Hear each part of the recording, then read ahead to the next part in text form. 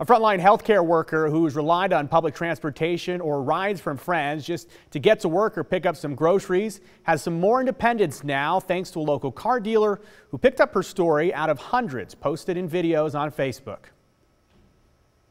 I was reading through it and looking through them, and there's a lot of very deserving people, and I just decided on a whim, might as well.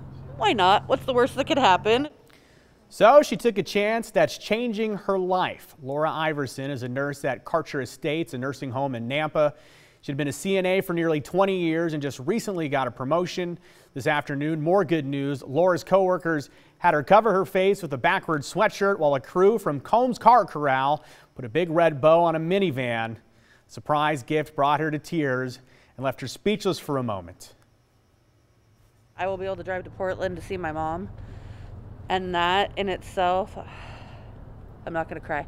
That in itself means more to me than anything is being able to go see my mom, because I moved here 7 years ago and I have seen her once since then.